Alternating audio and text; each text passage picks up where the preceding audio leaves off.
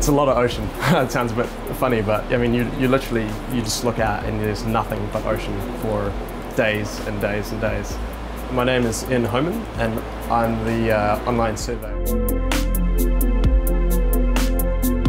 Every now and then we'll get a rogue wave that'll hit the boat at the wrong angle and things, and you think, you know, the boat, something bad happens, like there's no one to help you, everyone just sucks it up and just gets it done.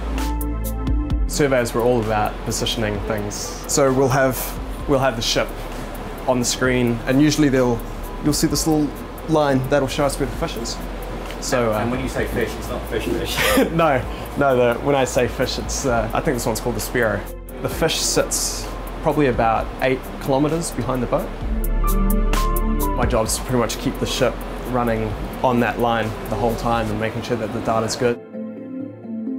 When you're looking at a rock and stuff like that, you can actually start to tell the difference between what you think might be something and what's just some more sand.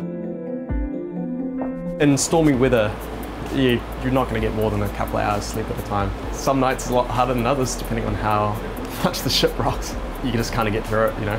It's not like one person suffering, everyone's going through it. Last swing I was seasick for about 2 weeks straight. That was definitely not the funnest 2 weeks of my life, but this swing I was completely fine.